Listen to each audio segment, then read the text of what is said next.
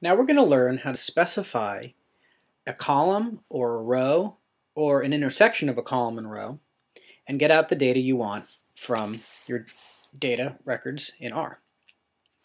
So I've previously imported data into an object that I called grades. So let's take a look at it. It's only got 4 columns and 5 rows. Now let's say I want to access the object and I really just want to get everybody's name out. So I could type grades and then use the special character with the $sign and then type the column name, student name, and if I hit enter, it's going to show me all the data in that column.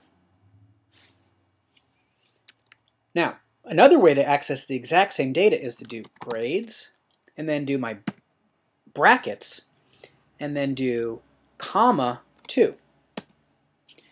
Now the reason that works is because when you use the bracket notation, the first number is the row. So let me pick row number 3 and let me pick column number 2.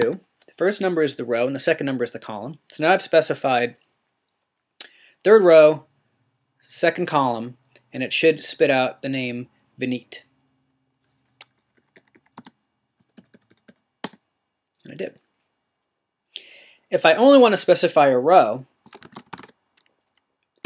then I can put something in, let's say, the first row. But I need to put the comma, and then I can just leave the column blank. And that's why the opposite works as well. If I want to just specify a column, I can leave the row blank, put the comma in, and then specify the column. In that case, homework average. If I'd like to get a few rows or a few columns all in one shot, the way I do that is the following. I go grades. Let's say we want to get rows 1 through 3. So I go grades 1, colon 3, comma. Similarly, I can specify columns 3 and 4.